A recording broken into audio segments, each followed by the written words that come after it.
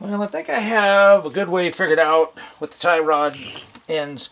Not perfect. The two long ones are both supposed to be inners, okay?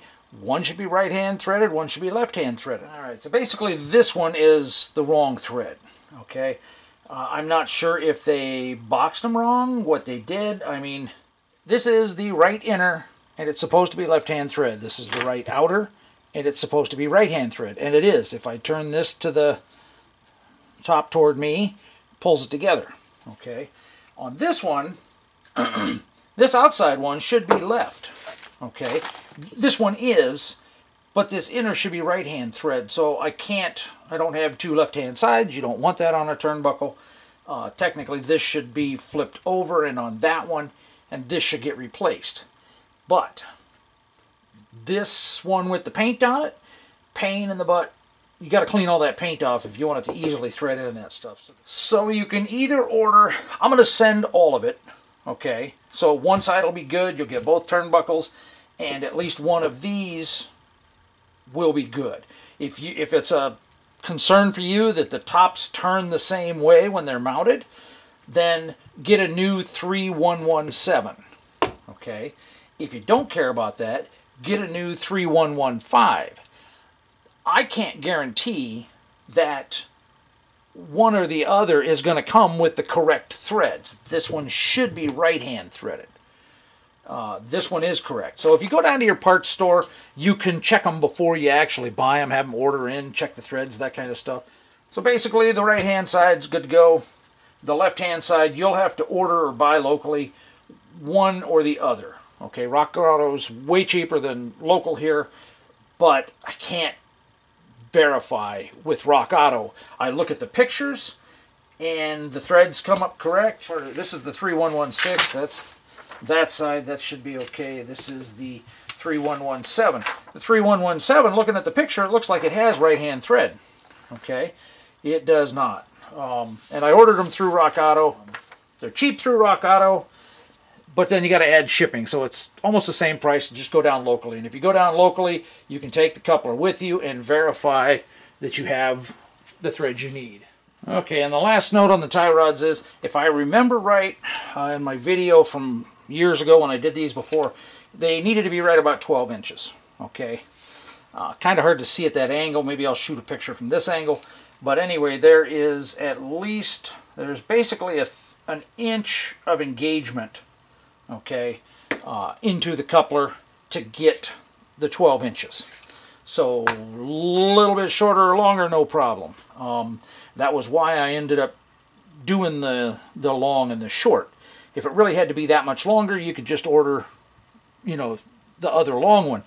Except for the fact that, you know, both of mine came in left-handed. So technically the 3117 is wrong. But I already went over all that, so...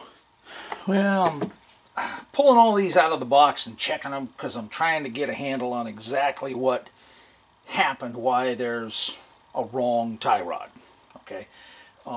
So far the 316s have all been the same. They're the left-hand one. 314s, 315, or 3116, 3114, 3115. It's this 3117, and from what I can tell, the bad ones have all been this Ultra Power, okay, ES3117. In fact, I pulled this out of one of them. It came with the nut, which isn't typical on any of them, and it's actually labeled in the bag 3116. So, you know, anyway, so all of these Mevotechs, they're all still the same 3117, but they've all been the correct right-hand thread, you know, and you can just look through there and tell. And if it's kind of hard to tell at the top, I mean, you can hold back and look and you can see the slope to the thread. I'm not going to bother trying to show it on the video, but push come to shove, you can look at the bottom and, well, this one's already open. This is one of the wrong ones, okay? I counted 5 of the Ultra Power boxes. I'm only seeing 3 bad 3117s that I've pulled out. So I'm guessing that a couple of them were actually correct. So it may just be that I've only got 3 bad ones. And one of those sets is an extra set, so far I've only got 2 bad ones. Okay, so you can see the slope to the thread there.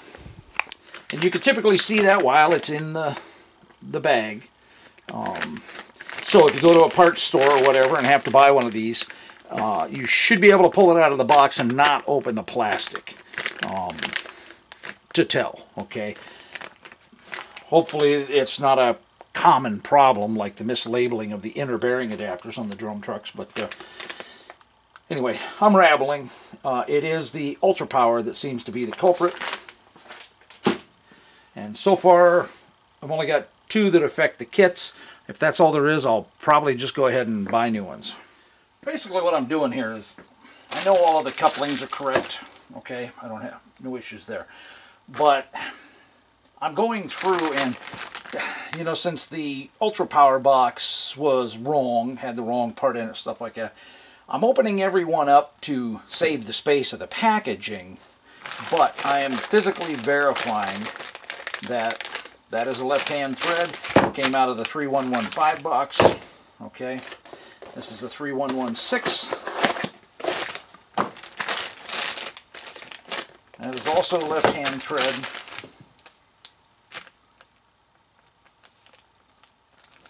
And I'm writing it on the package here in case somebody can't quite look at that and tell. You have to hope when you're building this stuff that the people buying it have a modicum of automotive skill. And if not, they have to take it somewhere and pay somebody else to put it in. Okay, so this was the 3114, right? Yeah, it was 3114. Oh, yeah, 3114. And so that should be the right-hand thread. And yes, that is a right-hand thread. So I've been writing it on here again, just so, if anything, if I have to go back through them for whatever reason, I know that I looked at that one. Okay. These are the 3117s. This is the Mevotech, which is the good one. And that is a right-hand thread.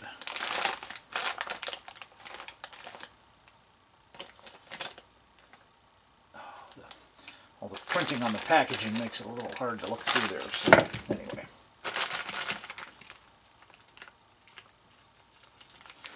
I have not found a single one of the Mevotechs to be incorrect. So it was just those Ultra Powers. And this is basically all I'm doing to pack them.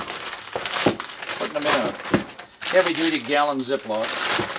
You may not be able to hear me over all the crunching, because I know that comes through pretty loud. And I've done it before, so.